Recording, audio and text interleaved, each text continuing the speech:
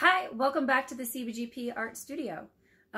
We are here today to talk about a art piece that I'm currently working on, and I wanted to share with you guys. It is a kind of cross channel art piece that I'm working on.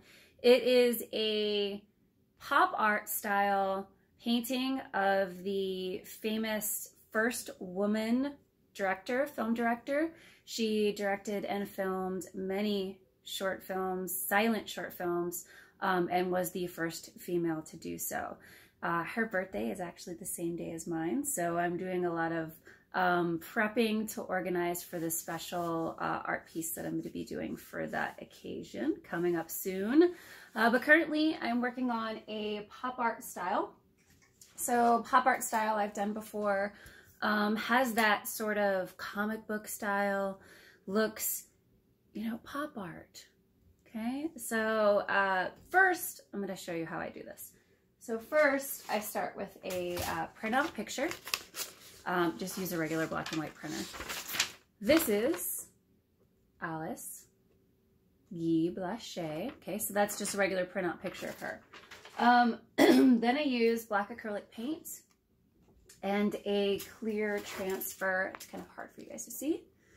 And I do the outline of the transfer. There you go. In black acrylic. It's on a clear transfer sheet. So if you remember the old school transfers that we used to have that, you know, teachers used to use on the wonderful transfer, you know, projector thing. But I first do the black outline.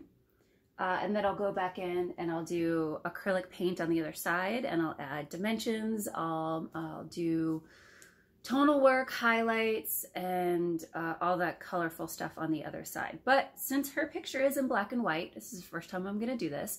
I'm going to do this in grayscale. So it's going to be all white, gray, black tones, and we'll see how it turns out.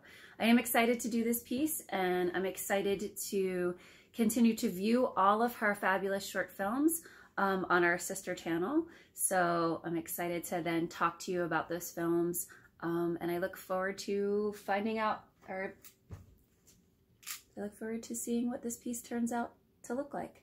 So that's it. That's all I got for you today. I will catch back up with you when I work a little bit further and show you guys the progress and tell you what I've done.